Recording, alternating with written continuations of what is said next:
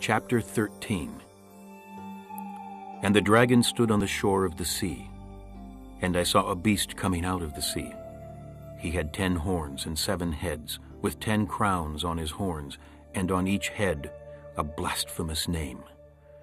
The beast I saw resembled a leopard, but had feet like those of a bear, and a mouth like that of a lion. The dragon gave the beast his power and his throne, and great authority.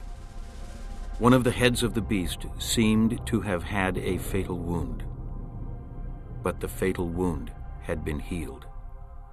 The whole world was astonished and followed the beast.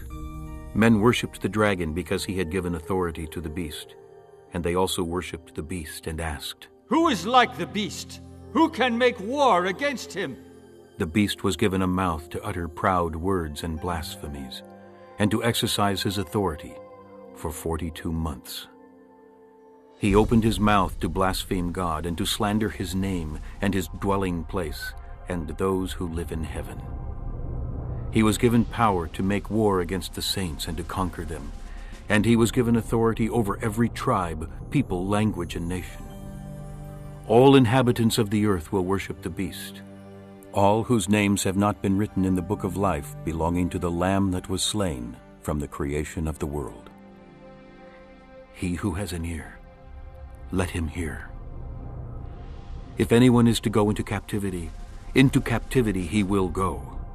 If anyone is to be killed with the sword he will be killed.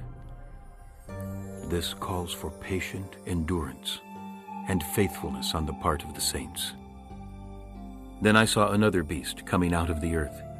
He had 2 horns like a lamb, but he spoke like a dragon.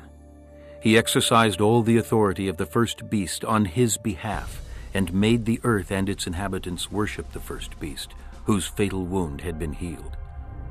And he performed great and miraculous signs, even causing fire to come down from heaven to earth in full view of men.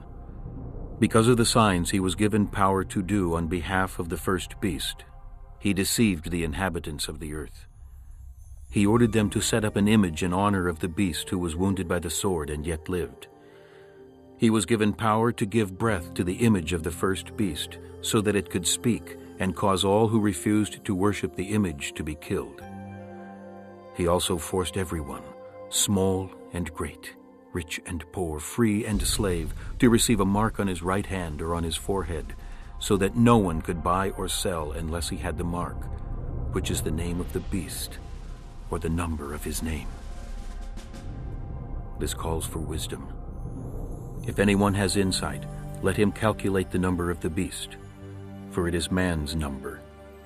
His number is 666.